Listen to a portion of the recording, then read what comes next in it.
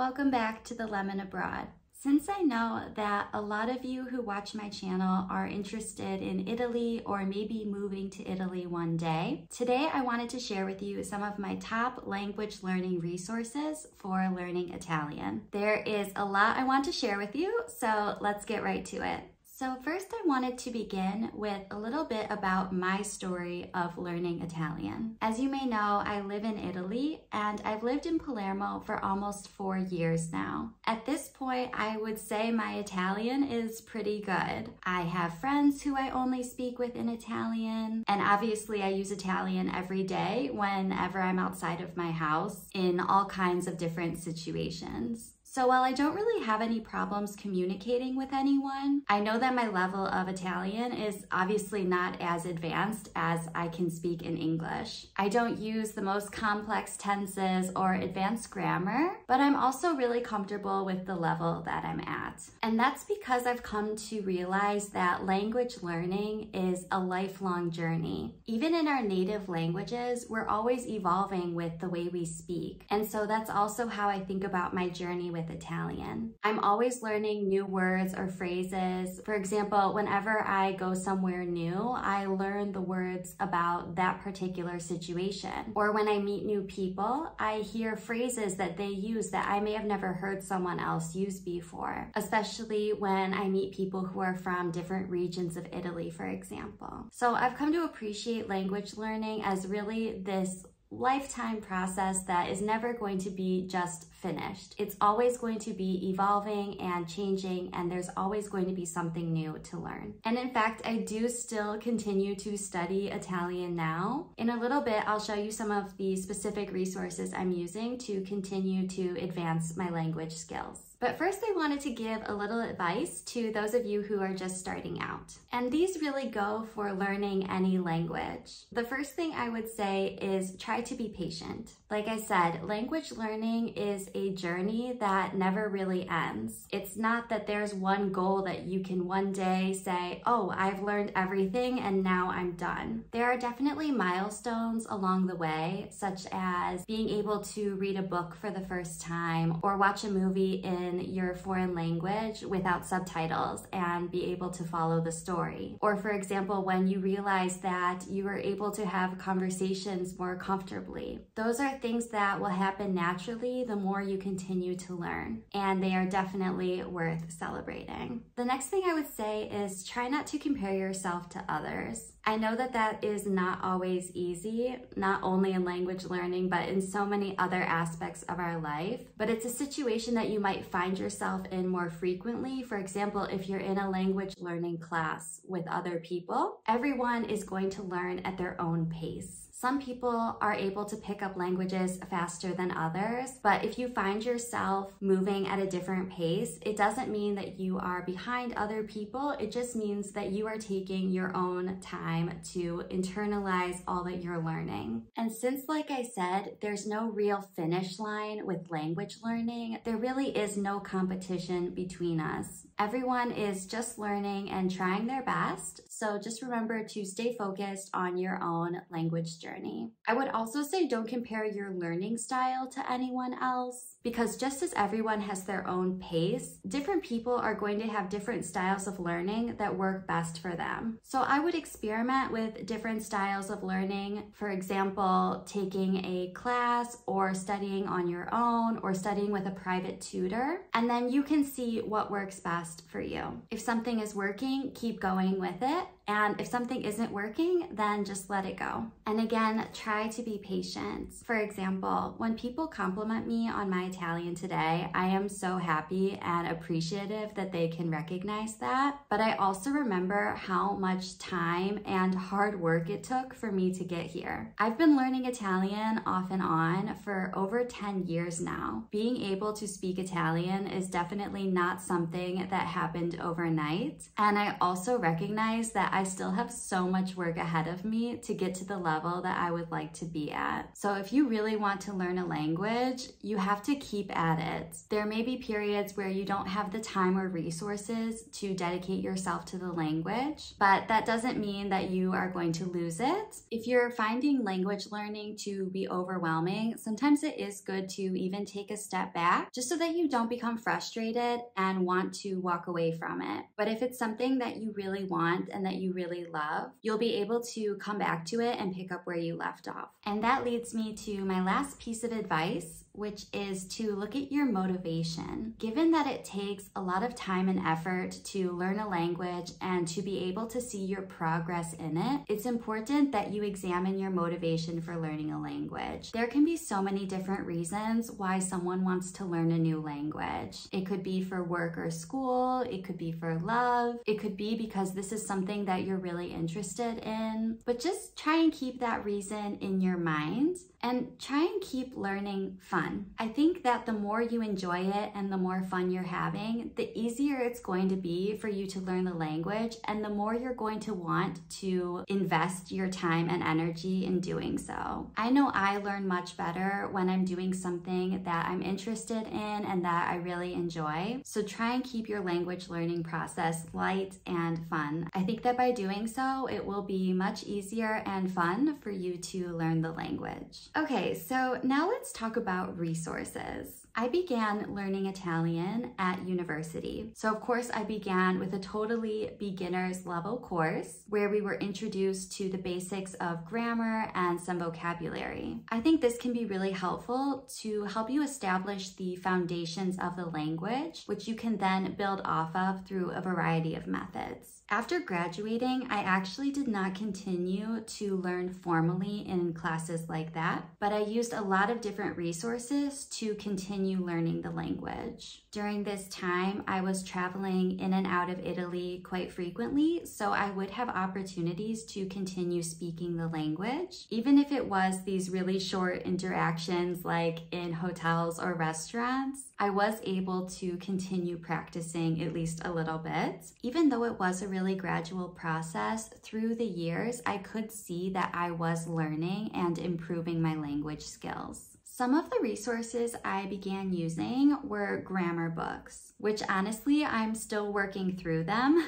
I've probably had them for at least 5 years now, but I'm finally getting to the last chapters where there's the really advanced grammar. The first book I have is this Italian verb tenses. And I will put a list of all the books in the description box below. So this book is literally just explaining the Italian verb tenses, how to form them, and when to use them. It's really good to practice conjugating the verbs in their different forms and learning the exceptions to the rules. But I find it most helpful to pair it with another book as well, which is Italian Tutor. And this book, in each chapter, they will focus on one verb tense. So I can learn the verb tense in the first book and then really apply it in the second book, because the second book has more practical exercises like reading and writing, and each chapter also will revolve around a certain theme, so you'll learn a lot of new vocabulary and also situational dialogues, for example. So that's what I found work really well for me, because Italian has a lot of different verb tenses to learn, but I think it's also really important to make that knowledge practical, because at least for me, I want to learn the language to be able to use it in different situations. I've also found these 30-day mastery books to be helpful. These will focus on one aspect of grammar, such as the subjunctive, which is what I'm studying now. It will use this aspect throughout a story that's told over 30 days. So each day there's a small passage that you can read. Because one thing about language learning is that everything builds on one another. So what I notice is that once I begin learning about a certain verb tense, for example, then I begin to recognize it when other people are speaking, and then I also begin to use it myself. I really love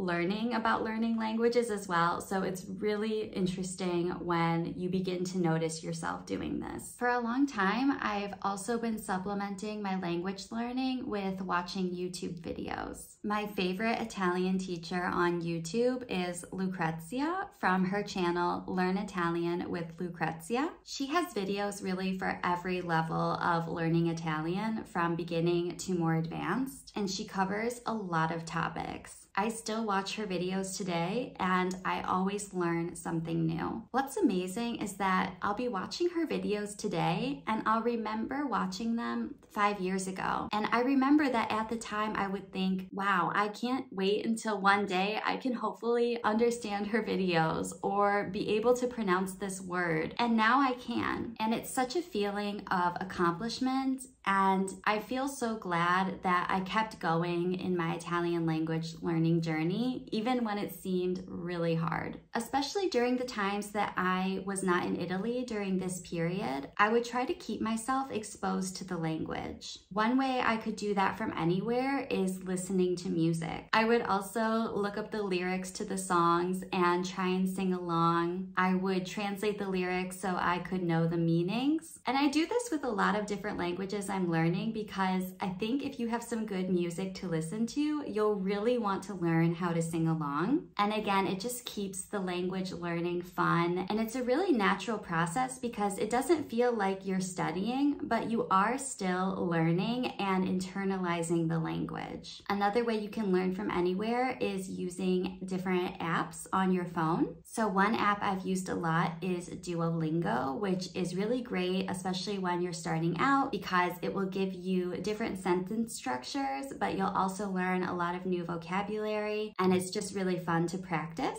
Another app I like is called Drops, and this is a vocabulary app, so it's really great to learn a lot of new words. I also have some of these parallel text books. So these are books with Italian short stories that were originally written in Italian, and on the opposite facing page, you'll see the short story translated into English. These books are really good, especially when you're first starting to read on your own, because if you need to see the translation, it's right there. You don't have to put the book down and go translate it and interrupt the flow of reading. Once you've got to this point where you're able to read in Italian, I would also suggest finding a book that you're interested in that's an original Italian book and beginning to read that on your own. That's because, as I said, it's easier to learn a language when it's something that you're interested in and it's something that you enjoy. Now, while I definitely suggest that when you're reading books, you look for books that are written in Italian originally, the first book in Italian that I read on my own was actually Il Piccolo Principe. So the translation of The Little Prince. And this is because I know this book practically by heart. I've read it in French and English, and it's one of my favorite books. So I already knew the story, I already knew the way the book flowed, and I also knew that I enjoyed it and that I would be motivated to read it. So that is why I selected it for my first book. Another way to increase your exposure to the language is by watching Italian TV and movies. You can look for these on your streaming service or perhaps at your local library. At least as of right now, for example, you could go to Rai Play, which is the Italian national TV service, and they have a lot of series and movies available to stream for free. It can be really helpful when you're learning if you're able to, for example, first use subtitles in your own language and then move on to subtitles in Italian, and then eventually be able to watch without the subtitles. It's also really interesting to watch TV shows and movies because it gives you a glimpse into Italian culture and daily life in Italy, and also the differences between the various regions in Italy. And you'll also see that there are differences in their accents and the way they speak. And finally, the most important resource, in my opinion, is finding a context in which you're able to speak the language. So whether that's Italian courses or if you're traveling to Italy, you can also find a tutor, for example, online through a site like Italki. I have had various tutors on there for different languages throughout the years, and I think it's a great way to practice your speaking and continue to learn the language. Once you get to that immediate advanced level, it really is just about continuing continuing to use the language. Once you begin reading and watching TV and having conversations with people, you will learn more through experience rather than studying. You're going to listen to how other people are speaking, the different phrases they're using, and then you will begin to incorporate that in your own use of the language. When I first started learning Italian at university, I really struggled with it. I remember being really focused on being really perfect and strict with how to use the different verb tenses and the conjugations and remembering the exceptions. I remember also having some professors who would really critique my pronunciation, and I remember being really discouraged by that. But what I've learned is that all of these things will come with time and effort. The more you use the language, the more you learn and the more you improve. Even now, speaking Italian every day, people recognize that I'm not a native speaker. They hear my accent. And while that used to make me self-conscious, it doesn't anymore, because I've learned to accept that that is just the way I'm going to speak, and that's how many people will speak in their second language. Learning another language is the accomplishment in itself. I think putting a lot of pressure on yourself to try and be perfect is not actually conducive to language learning. When I was first learning Italian, I was really scared to speak because I didn't want to make any mistakes. But someone who was really close to me, who immigrated from Italy to the United States and would try and speak with me in Italian, would tell me, if you don't start speaking, you never will. Even if you make mistakes, you have to just keep trying. There's an Italian proverb that someone once told me when I was being too shy to speak to them that says, "Sbagliando si impara." You learn by making mistakes. So I really encourage you, if you are struggling with something similar, to just try. Just begin speaking. It does get easier and you do improve. Even if you are making some mistakes, even if you have to struggle to find a word, that's how you learn. And I would also encourage you to think, if you were in the opposite situation and you were speaking with someone who was trying to learn your language, I would understand that they are trying something new and that they are really making the effort to speak. So that is all for today.